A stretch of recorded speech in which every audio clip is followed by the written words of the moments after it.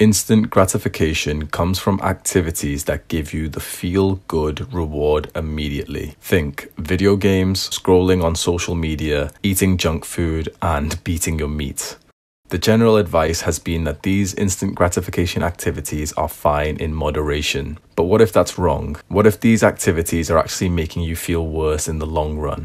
Young men, how do you feel after jacking off? Fatigued, lonely, somewhat disappointed. How about after playing video games for a few hours? You're left dazed and confused. Can you fully concentrate on the task at hand just after playing video games? Most likely your brain is still distracted by the game, planning what to do next to level up your character and how your friend killed you and took all your items. These are the thoughts you'll likely be having even when you're finished playing for the day. The internet especially alters our default mode network. So the more you do these instant gratification activities, the more likely you will feel distracted and struggle with working or creating to your maximum potential.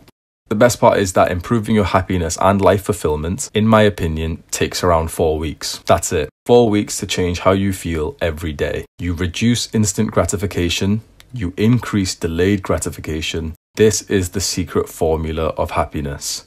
So we've talked about instant gratification. What is delayed gratification and how do we increase it? Delayed gratification comes from activities that make you feel tired or uncomfortable right now. These activities result in long-term rewards that lag behind the actions. Think exercise, cleaning up your diet, going to work, creating a business, learning a language or an internet marketing skill like SEO. Anything that requires you to do some hard work right now for benefits that come in the future. The main difference between instant and delayed is that instant gratification actually reduces your long-term happiness. Think of these activities as taking happiness from tomorrow. You're doing the easy, comfortable things right now, which are likely going to make you feel a little worse later. Whereas delayed gratification activities feel somewhat difficult right now, but then you feel happier and more fulfilled later because you did the hard work, and now the rewards of that hard work start coming in a few days or weeks or months later.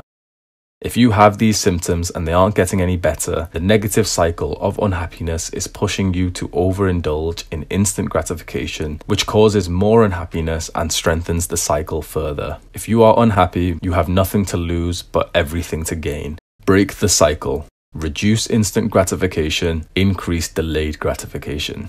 This really is the concrete way to improve your life. Pretty much everyone can benefit from this. If you want to learn more about improving your mental health, there'll be a rectangle on the screen right now that you can click on to watch my mental health playlist. It's full with practical guides that you can start working on right now to improve yourself. Click on that rectangle right now to watch it.